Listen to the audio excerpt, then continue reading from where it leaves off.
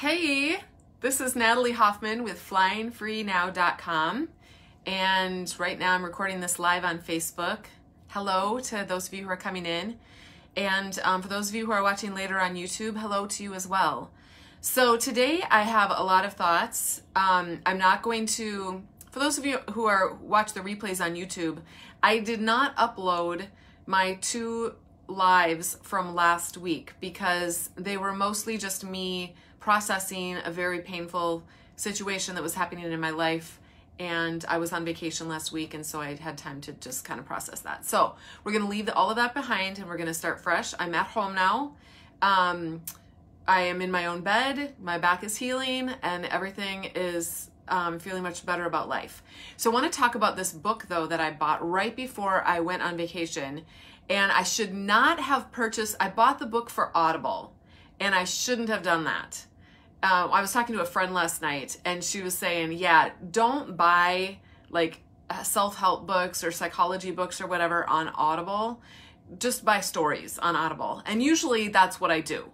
But for some reason, I bought this book on Audible. I think I was thinking I was going to listen to it on the way to our trip to Wisconsin. And it just turned out that it's just not that kind of book. It's called Loving What Is by Byron Katie. And I have not finished it, but I wanted to kind of process a little bit about what I'm learning in that book. Now, and you know, you're maybe wondering, well, do you recommend that book? I'm not really sure. I'm learning a lot, and I do recommend it if you are ready to kind of stretch your thinking in some ways. But if you are a really raw survivor, like still in the thick of the stuff in your life, this book could be kind of triggering for you. And the reason is because, well, here's kind of her whole concept, I think, or her whole idea, is that we think with our prefrontal cortex and we solve problems with this part of it, okay? But when we are in constant, our amygdala, or a primitive brain, which is at the base of our skull, that is the part of our brain, it's kind of like the toddler brain. All it cares about is if you're going to die or not, okay? So it does not like to feel bad feelings. And it likes to feel good feelings. And if it feels anything bad, it just starts jumping up and down and screaming, you're going to die, you're going to die, you're going to die. And then that affects your whole nervous system, and your body gets all whacked out. And then your prefrontal cortex, if it's bad enough, your prefrontal cortex will actually shut down so that you're no longer able to think logically or think rationally about an issue that you're dealing with. So her whole thing is that, and here's the other thing too, your amygdala doesn't, I just got a notification saying Flying Free is live right now. Hello.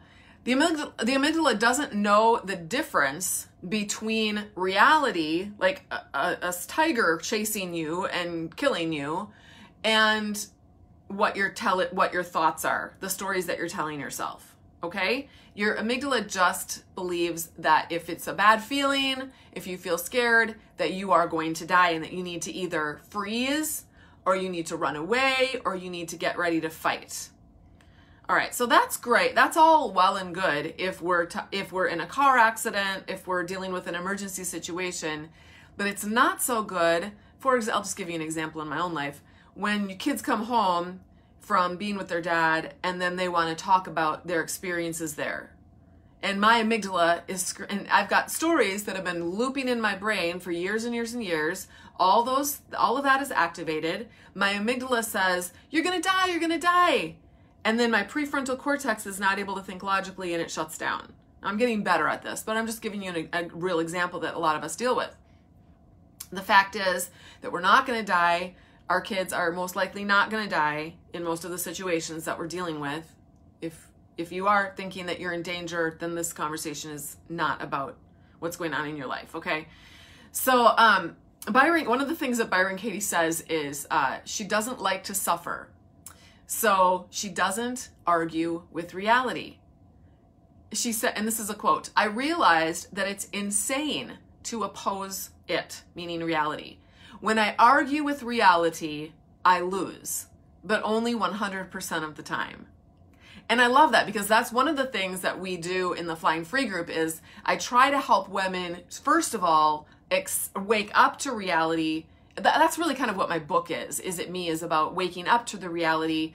And then the Flying Free group is about learning how to live in that reality, to accept it as reality instead of fighting it, and then awaken our prefrontal cortexes so that we can start doing things based on reality rather than based on wishful thinking, based on what we hope will happen in the future, based on miracles and imaginations and all of that other stuff, okay? All right, so I want to read to you something I found online. It's from a website called experiencelife.com, and he or she, I don't know who it is talking about this book and Byron Katie's whole concept, which she calls the work. And the work is basically, well, here, I'll just read this. The question remains, of course, how can you get to a point where you actually love what is? Okay? You love what is right now. That's the name of her book, Loving What Is, which is fascinating to me, and that's why I got the book. Especially when the reality is that your lover left you, or you got fired, or you found out that you have cancer. Katie has an answer. Notice it doesn't say the answer, it just says an answer, okay, which is, I think, helpful. And she calls it the work. The work is a process that involves writing down troubling thoughts and then asking 4 simple questions. Number 1, is it true? Number 2, can I absolutely know that it's true? Number 3, how do I react when I think that thought? And number 4, who would I be without that thought? If you want, you can actually go to thework.com, and she has these worksheets that I highly recommend that you go and try them out just for the fun of it. It's fascinating. And I'm going to give you an example of I'll give you an example from my own life, okay? It's not that profound or anything, but it will help you out a little bit. All right, so the whole exercise, if you go there and do it, is designed to reveal how our deepest beliefs are often based in misunderstanding. Now, this is the point of triggering for survivors, okay? Because I can read that knowing what I know from my past, and I can say, well, that's what made me stay in my relationship, is I just kept thinking, well, maybe I'm just misunderstanding everything. Maybe I'm just not seeing things the way, maybe I'm just like, maybe I really am delusional, like these people say that I am. Maybe I really am crazy. Maybe I really do have, some problems with my personality. Maybe and fill in the blank. Okay. So then what I would do, and what I've discovered about my own self, and I really think a lot of what I write and say is just from my own experience. And then all of these people come out of the woodwork and they're like, yeah, I feel the same way. So I know I'm not the only one that feels this way. So, but, oh shoot, I lost my train of thought. Oh my gosh, I totally lost my train of thought. I hate that when that happens. My prefrontal cortex just went, so something must be triggering my little amygdala. Anyways, or it could just be that I'm getting old. Maybe it'll come back to me, but let me go back to my notes here because that might jog my memory too. So basically what she says is that we should question our beliefs, okay? Every thought, this is her quote, every thought, every person, every apparent problem is here for the sake of your freedom. Now that I can buy into. Like, I love to be able to think that all of the things that I went through in my past were there on purpose to shape me into who I am now and to actually secure my ultimate freedom. Because really, our freedom, where we're really enslaved, is inside of ourselves. We enslave ourselves by our belief systems. Now, you might be at a place in your life where you are enslaved by your belief that, for example, a lot of women that I talk to are enslaved by their belief that divorce is always wrong no matter what. And so they feel like they need to stay married to their partner, even though he's abusive, because divorce is always wrong. That's their belief. They're enslaved. Not in reality are they enslaved, because people get divorced all the time. And Christians get divorced all the time. But they're enslaved by their belief that they must not. Maybe they believe that the consequences are that their children will all go to hell, that they'll go to hell, that they'll get kicked out of their church.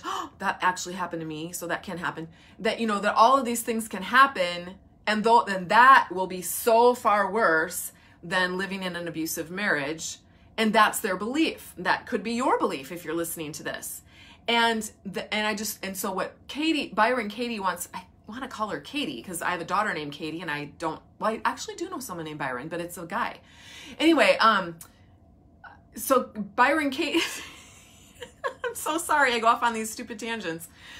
She wants to bring you to the place where you can recognize that some of your beliefs are not actually rooted in reality. Some of them are, but some of them aren't. So let's take a closer look at them, and that's what she calls the work, okay? So one of her big ideas is that, and this is one of my big ideas too, and I didn't even get it from her. I've just learned this. And she calls it just minding your own business. Okay? Just mind your own business. And we're so good as parents, if you're a parent or a mom, we're so good at, like, we understand that and get it when it comes to teaching our kids to mind their own business. No, that's not your business. You don't need to get into your sister's business. Your business is over here. If you just kept your side of the block okay, then your sister or brother could keep their side of the block just fine. But you're always in each other's business. You don't take responsibility for your stuff.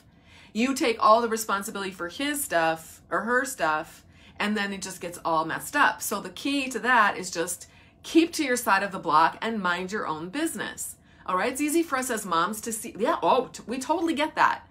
But when it comes to our marriages or our relationships with our family of origin or our relationships with some of our friends, then we don't get it. Like, their business is our business because we care, right? We care. We care about our spouse. We care about our friend. We care about our family member. And so we're going to just get right in there with them in their business and let them know what we need them to change. But often what we want them to change is just so that we can feel better about ourselves. Like, we want them to change. We don't want them to say those same things that they always say because it makes us feel crappy.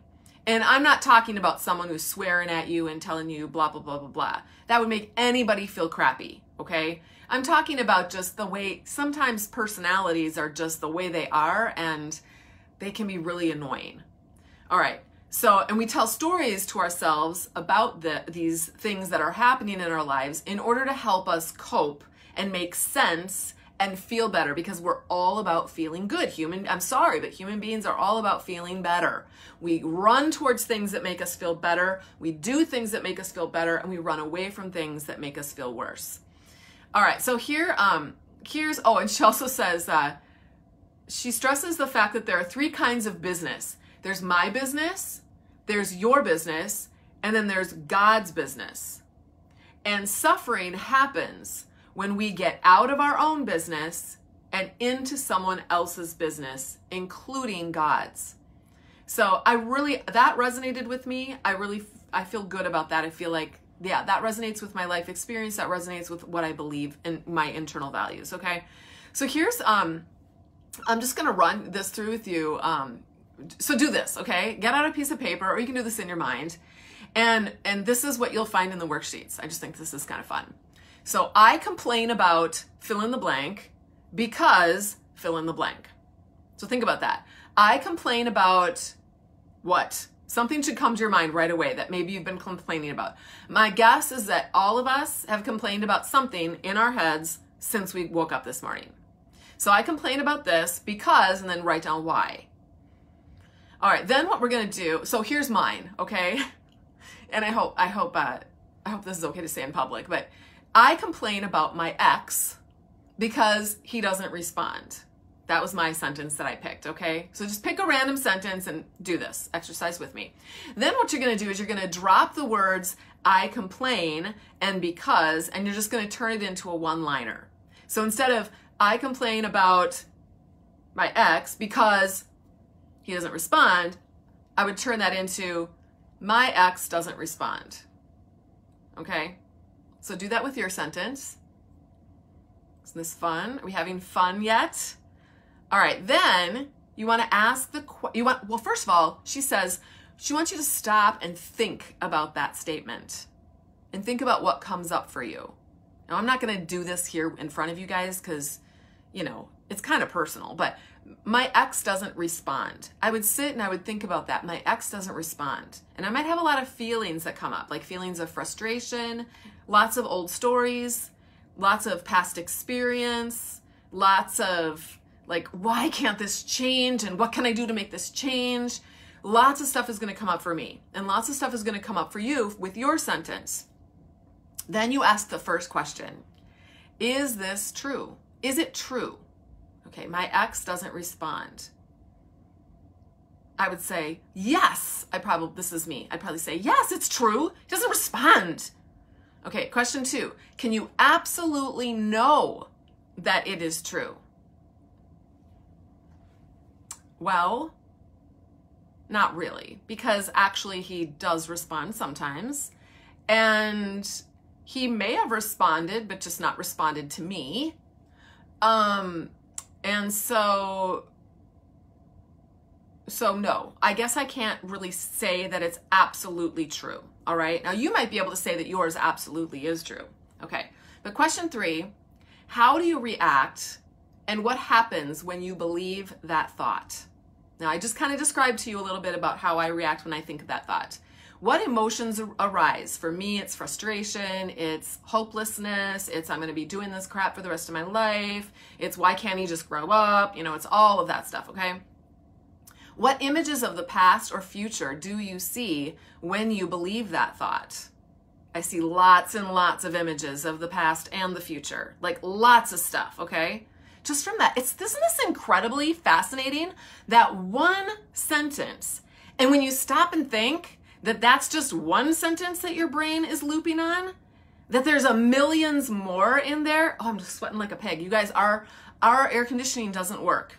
And we're in Minnesota, but it's still hot up here in Minnesota right now. So, and I'm in the basement and I'm sweating like crazy. All right. Okay. And then how do you treat yourself and others when you believe that thought? So here's what I said. I panic. I feel like I need to get a little louder, like he's not responding. When someone doesn't respond to me, I feel dismissed and ignored. I remember being ignored and dismissed as a child, so that comes up for me. And I'm afraid of the same thing happening to my kids. And I'm also afraid of it happening to me, like continuing to happen to me. And so I go on the defensive. And my knee jerk is to fight. That's what I am. But I also do run and hide as well. So depending on the situation, I'll do one or the other. And so, okay, so that was my answer. So you'd answer that question. How do you react and what happens when you believe that thought? And then the fourth question is this. Who or what would you be without that thought? Like if I could get rid of that thought and never have that thought again, who would I be? Oh my gosh, I love that. Like just the thought of not having that thought makes me feel better. It makes me feel relaxed, okay? And I think that I would be at peace. I think that I would live out of a state of love instead of fear. And I would, like I just said, I would relax. All right, then she's got this second part, and it's called the turnarounds. So once you go through that particular worksheet, then you go to these turnarounds and you turn the thought around. This is where I'm telling you, if you're a survivor in the raw, this can get very, very tricky. But if you are ready to go badass and you really want to dig deep into yourself and take personal responsibility, which I am at that place where I want to. I really want to, even if it hurts, okay? Because I know I stand by everything I've written in my book and everything I do in my program. I stand by it. I stand by victims. I believe them. Oh, that's what I was going to say. That's what I was going to say earlier when I lost my train of thought. One of my big breakthroughs just in the last, I'm serious, in the last 7 days, is that I believe everything everybody says. I believe everything that I think and say, and I believe everything that everyone else says. And that sounds so good, right? It sounds like, oh, you know what? Like she'll just believe everything. Like on the one hand, that's really good because someone can tell me something and I'm going to believe it. I'm just going to take you at face value and believe what you're saying. But on the other hand, how many of us are like that? And we've been told a crock of lies and we just believe it. Or our kids will come up to us and say, I just want to die. I'm going to blah, blah, blah, blah, blah. And they're having all these emotional, adolescent issues. And we believe them. And we start panicking. Oh my gosh, she's going to die. Okay? That's what happens when you believe everything. So I think there's a balance. This is what I am trying to grow and evolve in. There's a balance between listening, being a good listener, and then actually just buying into everyone's stories. And this is why I think as a coach, I need to get better at this as a coach, because when people come to me, they tell me their problems or they tell me an issue they want coaching on, and I will believe everything they're saying. And it's hard for me sometimes. That makes it hard for me to get behind what they're saying to help them get unstuck. Because what I'm doing is I'm jumping in the pool with them and I'm drowning with them. All right, so that's what I'm working on. And I'm working on that. When I had that epiphany this last week, I thought I'm going to work on that with my kids and how I work with my kids. I'm going to work with how I work with my coaching clients and how I work with survivors, and to believe what they're saying. Yes, to validate, because from when they're sharing their story of what's happened to them, when I think about my story of what's happened to me, that is very real for me. All of those things are very real. But some of them are, because some of them, like the idea that, I can jump to these, and survivors do this all the time. We can jump to these conclusions, for example, that if our kids spend any time with their dad, that they're going to be destroyed for the rest of their lives. Now, in some cases that may be, but for the vast majority of cases, that's probably not going to happen. My kids are not going to be destroyed for the rest of their lives because they have a relationship with their dad and they spend time with him. There's going to be some challenges there, but when I stop and think about it, when I've been doing this work on myself, I've realized, they're going to have problems with lots of people in their lives. And they have some problems with me too. It's not just their dad. They have problems with me also. And so that's part of life. That's part of the human experience. And my amygdala does not need to jump up and down and freak out and act like the sky is falling and my kids are all going to go to hell in a handbasket. It's not my job. And when I do that, the result in my life is that I'm not showing up in the way that I want to as a healthy, whole person who's able to enter fully into loving my children where they're at, even loving my ex where he's at. Not that loving him, I'm remarried, not that loving him means any more than just having a kind, benevolent feeling towards him, even when he's being, himself. But, okay, and I lost my train of thought again. So let me go back to this. So the only thing I wanted to say, that the only caveat that I had then is if you are a survivor and you've been invalidated your whole life, this whole thing could actually knock you right back into invalidating yourself. And that is not what you want to do. What we do in the Flying Free group program is that we actually work on learning how to validate yourself, learning how to extract yourself from the universe of your abuser or other people who are trying to control you, so that you can learn how to control your own life, learn how to take really good care of yourself, learn how to love yourself just the way you are, and then you can be able to turn around and offer so much more to the world around you, including to your kids, to your grandkids, your friends, and your family. All right, so, but again, if you're up for some stretching, I think this is a really good book for a stretcher for deeper personal development. So I think that if everyone did this work that she's talking about, and when I read these worksheets and stuff, I'm like, oh my gosh, so-and-so needs to do these worksheets. They need to do the work. And that person over there needs to do the work. But the bottom line is that I actually need to do the work. I need to do the work, and I'm ready to do the work because I want to take it to the next level.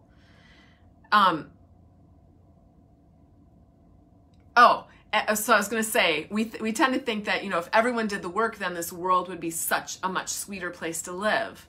And it actually would be.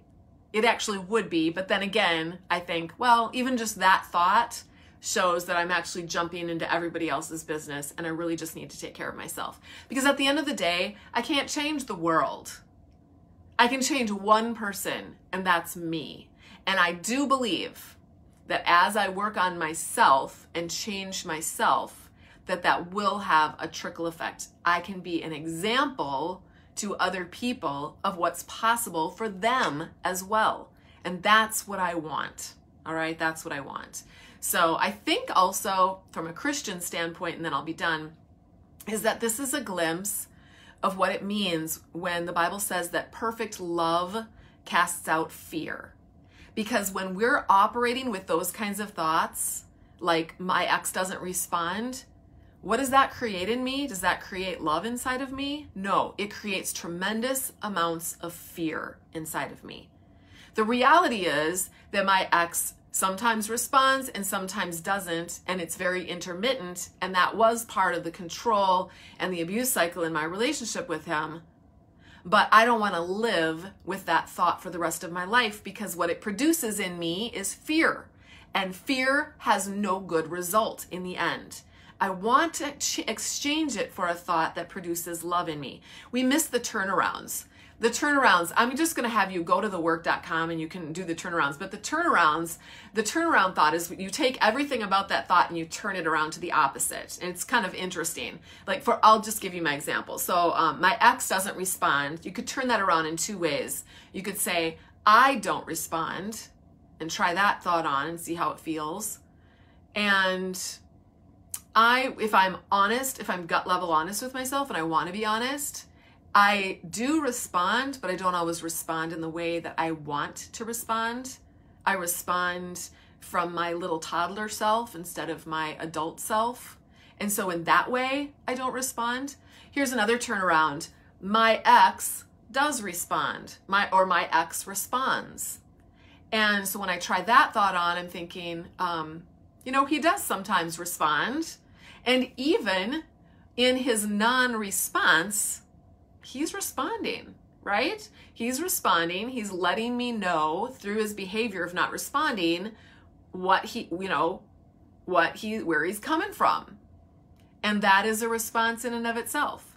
So those are ways that you can turn around. So go over to that page. It's just thework.com. And if you're interested in doing a deep dive into this whole thing, and by the way, on that page, she has interviews with people where she actually does this whole process with them. So those are fascinating.